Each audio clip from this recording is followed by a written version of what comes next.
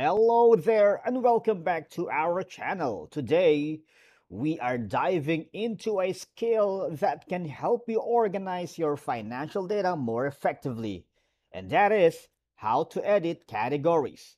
Whether you want to restructure your expense categories or fine-tune your income categories, we've got you covered. But before all of that, make sure you're subscribed and have that notification bell turned on so you never miss out on anything or exciting updates that we have. QBO allows you to edit categories, which means you can tailor your chart of accounts to match your specific business needs or financial situation. By editing and organizing categories, it reflects a better financial transactions and you can achieve greater accuracy in tracking and reporting your income and expenses. Over time, business evolves and financial needs change. So editing categories allows you to adapt to your chart and it can streamline your accounting processes by ensuring that your chart of accounts aligns with your business structure, eliminating confusion and errors. Now, let's get right into it.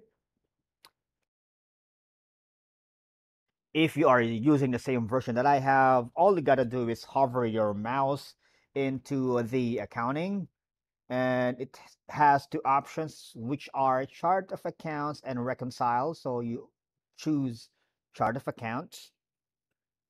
If you have already an existing accounts here, all you gotta do is just select or type it here. Or for the training purposes, let's just say cash and equivalent. So all I gotta do is hover down here and edit.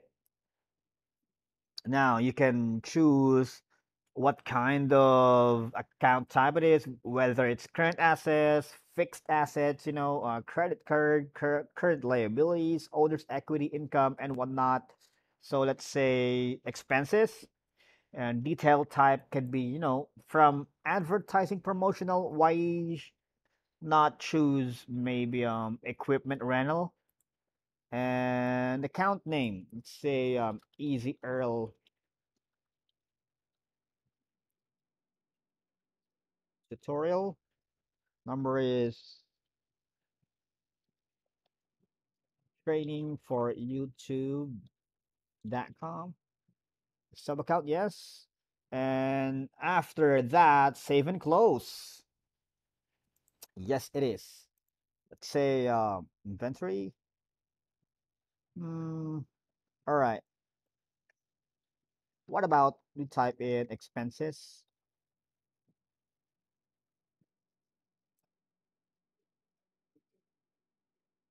All right. So that's it.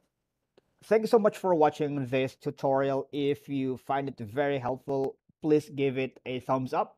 Subscribe to our channel for more useful tutorials. And don't forget to hit that notification bell so you never miss an update. If you have any questions, guys, please, or need further assistance, feel free to leave a comment below. I am so happy to read your feedback and comments. And until next time, take care and happy bookkeeping.